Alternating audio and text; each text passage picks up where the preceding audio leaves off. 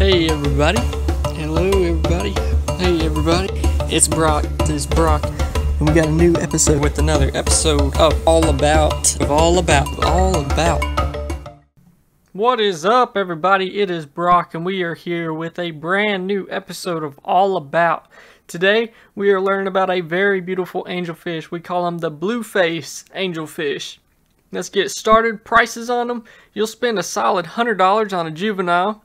And you will even end up in the range of $200 to $300 if you want one that has already changed colors and a lot bigger size. So this is not a cheap angel to get. Luckily in our store we can get some of the more adult ones at about $150. But if you're one that buys their fish online, it's going to be rough for you.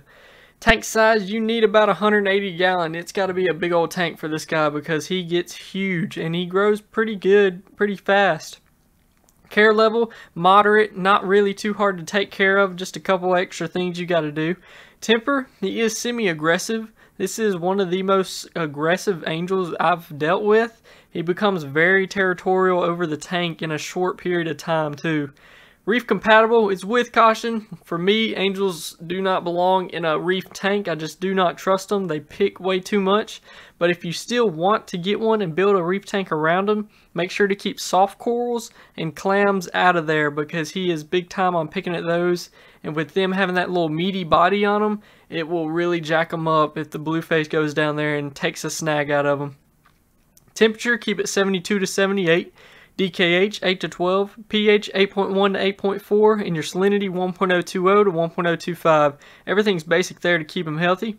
Diet, he is an omnivore. This is one of the hungriest angels I've ever dealt with too. He eats a lot and he needs to be fed a lot per day, maybe a couple times, even 3 times a day.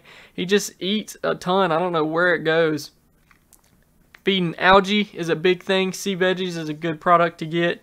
They love to chew on that. Make sure to put it on a little clip, put it in there for him to chew on. That'll keep his colors really pretty, keep any kind of diseases out of his system, and it'll just overall keep him super healthy. Pellets are another good thing to feed him. Those have good antibodies in them to help him stay really healthy. And then plus frozen foods like mysis, spirulina is a great one for him because that has algae already built into it. And then even brine shrimp. So make sure you're feeding this dude a ton. It'll also, feeding him a ton will keep his aggression down because no fish really wants to be aggressive with a full stomach. Max size, a foot long easily, and you will see them get this big in a pretty short amount of time. I'm talking in the first year you'll see them double in size. Compatibility, just ask. Like I said, I would recommend it being the only angelfish in your tank just because they get so territorial. Not only just towards other angelfish if you put them in there, but towards everybody. You really want to put this guy with some tough fish because he might mess with the smaller ones. Colors, this guy's a very vibrant fish when he's young and whenever he gets older. Whenever he's a juvenile, he looks almost like a koran angel with that blue, white, and black stripes going down him. The one in the video you're seeing is an adult where he has that real nice blue face with a little bit of a yellow body going behind him. But with the colors on him as a young one, they will kind of fade out a little faster than most angels. Within a year, you will probably already start to see fading of that real vibrant color to this more yellowy color.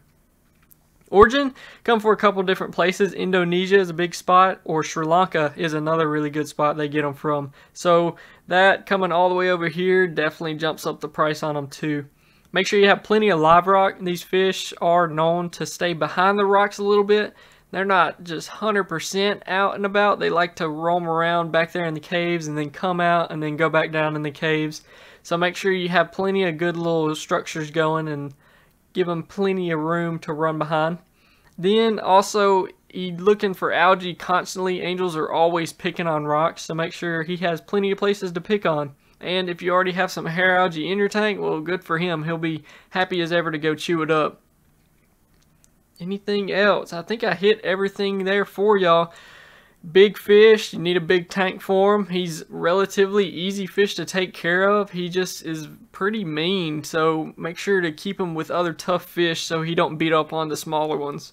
And coral, I wouldn't recommend it, but if you just really want him to put him in there, you're going to have to put him in there without putting soft corals or clams in there. which in my case, those are my favorite kind of corals. But that's it. That's the blue-faced angelfish. I hope y'all enjoyed this. Make sure to like and subscribe, and I will see y'all later.